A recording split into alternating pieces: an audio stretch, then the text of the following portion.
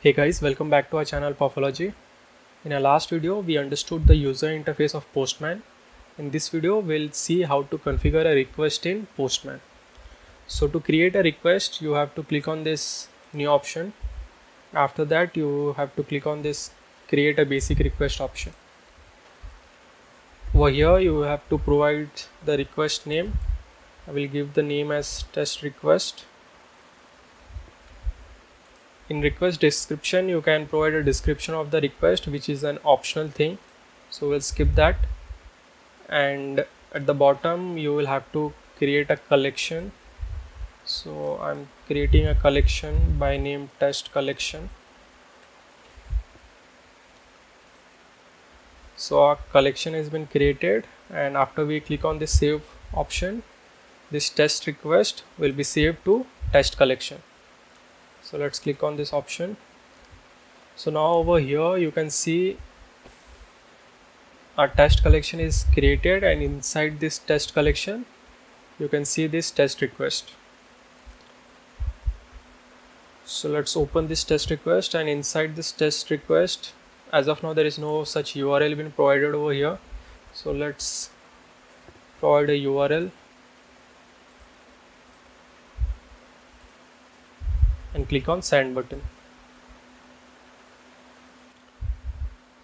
So after clicking on send option, you can see the request is executed, and over here the first option is body.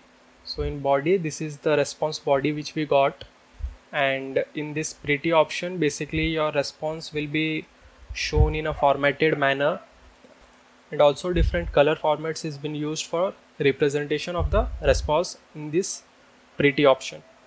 In the raw option, your response will be basically represented in a single line without any color formatting.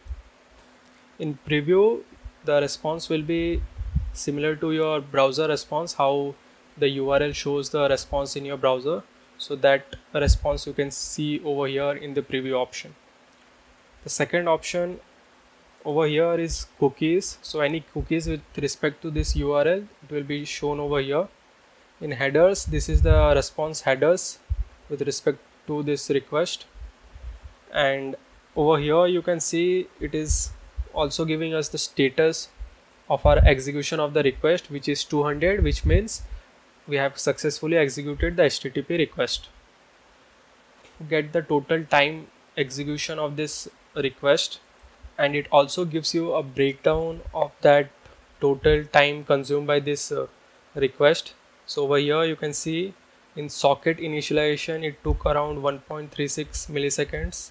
Similarly in DNS lookup it took 218.53 milliseconds.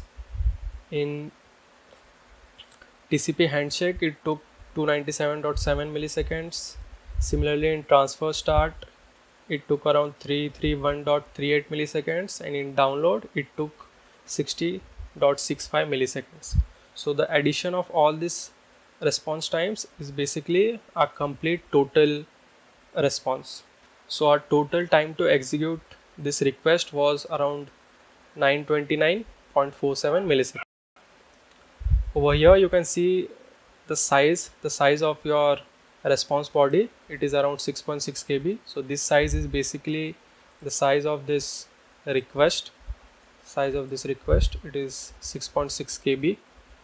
Body took around 6.24 KB, and the headers which are over here, this headers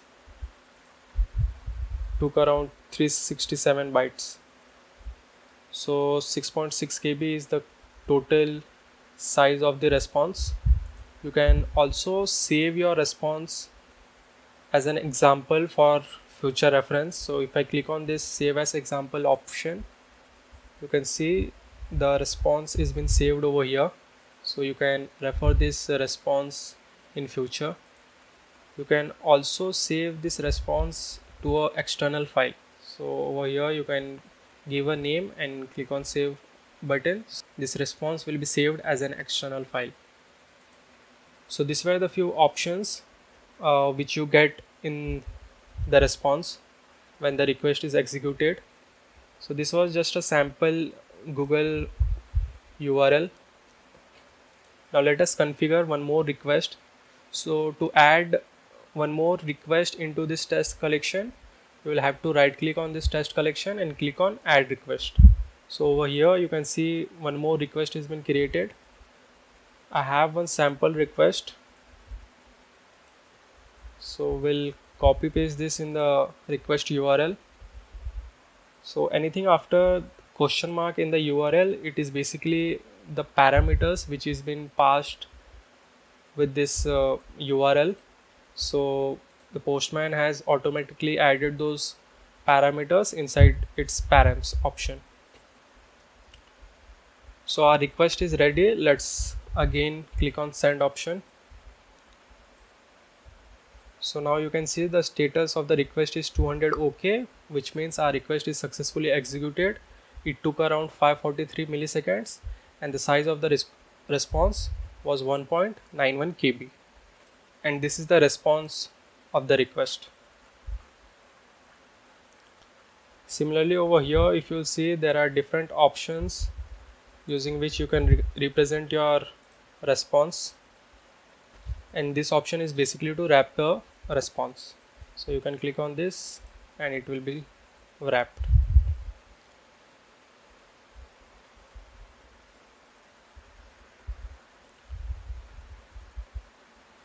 So this was how you can basically configure or you can create a request in Postman and execute it by clicking on this send option and analyze the response which you are getting.